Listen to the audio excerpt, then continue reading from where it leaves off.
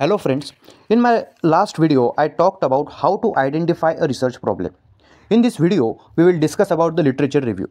In this video we will discuss about the definition of a literature review, purpose of a literature review, objective of a literature review, sources of literature review and which mistakes researcher should avoid when he write a literature review. So let's start today's video. Actually, once a researcher have selected a topic, researcher's main challenge is to formulate a research question or research problem. It will be easier to select the papers or text to be reviewed. In the end, a well-defined topic will allow you to write a literature review that form a focused and carefully structured outline of what others have done in your research area. Without a well-defined topic, your literature review is in danger of becoming a useless. I have made a video on how to identify a research problem. If you haven't seen that video until now, then watch it. Actually, if we see the word review, literature review, if we focused on the word only review, at that time, we see that this is the two words actually, view and re.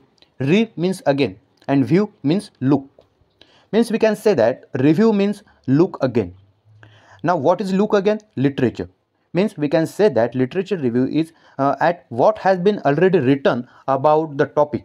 Literature review compiles various research projects published by recognized scholars and researchers. A literature review is a compilation, classification and evaluation of what others researchers have written on a particular topic. A literature review normally forms part of a research thesis, but it can also stand alone as a self-contained view of a writing of a subject. Now the definition. These are the two important definitions of literature review. According to the University of Toronto, literature review is an account of what has been already established or published on a particular research topic by accredited scholars and researchers.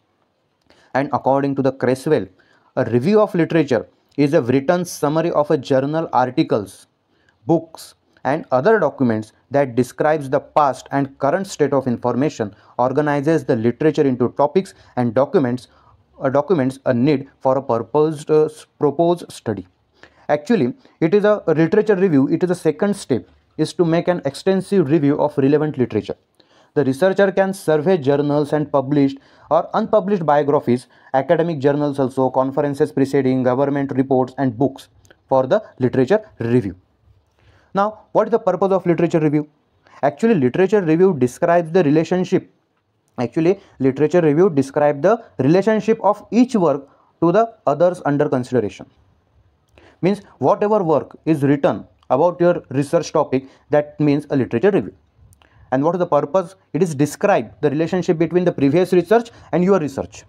For example, if I am a literature student and I am doing a English literature student and I am doing a Ph.D. or research in any literary subject, at that time if I am doing a Ph.D. on Henry Fielding, at that time I will find out all the documents, all the papers, all the textbook related to the Henry Fielding. I will find out the research papers related to the Henry Fielding.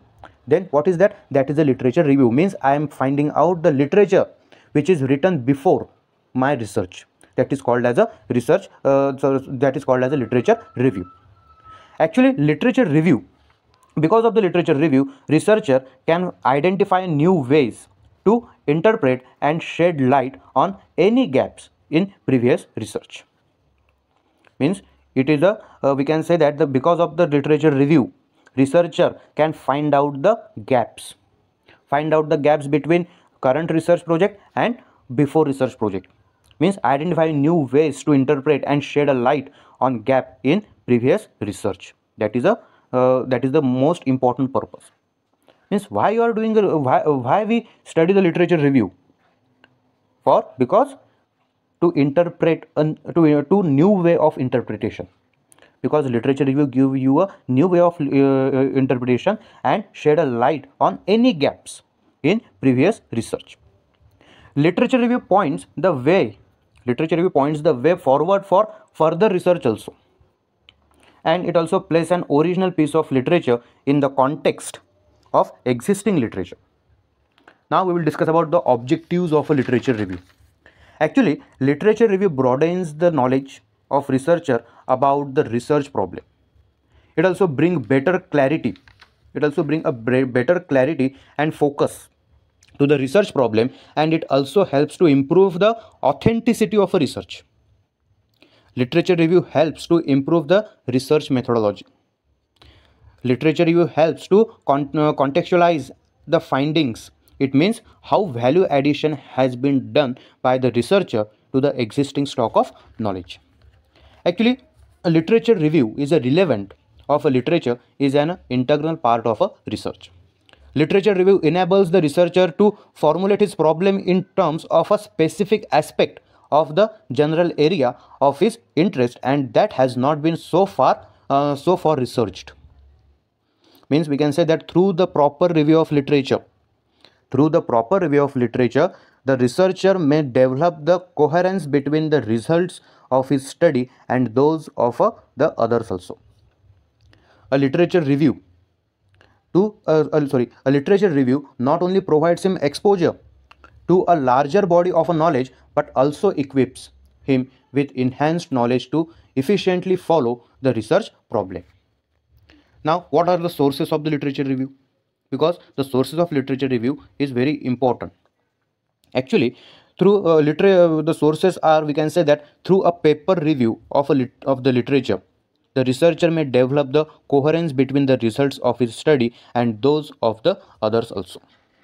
Means we can say that the literature review is a previous document to a similar related to the phenomena is essential even for the beginning of a researchers also. Means we can also say that the main sources of a literature review are books, journals and internet. We can say that in journals and books, in both cases, specifically in the journals, there can be a gap of 2 or 3 years between the completion of a research project and then published in a journal. As with books, the researcher need to prepare a list of journal and identifying the literatures relevant to his research. But nowadays, researchers make extensive use of the internet sources for literature survey or literature review. And at the same time, the researcher should be careful about the authenticity of the content. Bibliography given at the end of a project given a clear and complete description of the sources that were used while preparing a report. Means researcher can take a literature review from books, journal and internet. Most of the time, as I told you that in journals it is a gap. In journal there is a gap between the 2 or 3 years. After publication is done, then you will be published in the journal also, and that is same happen with the books also. Actually, there are lots of research papers which is published in the journal that are also the sources that are also sources of the literature review, and books are the best sources for literature review. And nowadays internet is a very important tool for literature review. Nowadays the AI tool also played a very important role into the literature review. Okay, now we will discuss about the mistakes. Which are the mistakes should a researcher can avoid? First, remember that your literature review is a highly considered list and that you make a reference to published literature only where necessary. Therefore, your objective in writing a literature is not to do some silly mistakes like list as many articles and names as possible. Try to refer to every piece of literature in the area. This is not possible anyway. Means any literature means you can't mention. Actually, you can't mention each and every piece or reference of your pieces should be included in your bibliography. And remember that when writing the literature review, you need to demonstrate that you can scan the literature efficiently and oppressive information carefully. It is therefore a bad sign when every paragraph begins with the name of a researchers. Means I given here like you don't means when you write a literature review, don't start your paragraph like a researcher said, like I given here example about the Smith said, means never start your paragraph like this, means Smith said or any researcher's name can be shown there.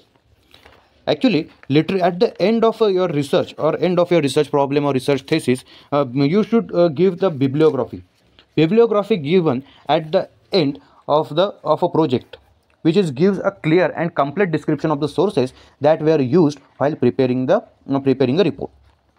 When you are writing a literature review, at that time, to ignore the existing literature may leads to wasted effort on the part of the researcher. In my upcoming videos, we will discuss about the data collection. Actually, there are two types of data collection: primary data collection and secondary data. Primary data and secondary data. So what is the primary data? What is the secondary data? We will discuss in my upcoming videos. So if you like this video, please like, share and subscribe the channel. Thank you.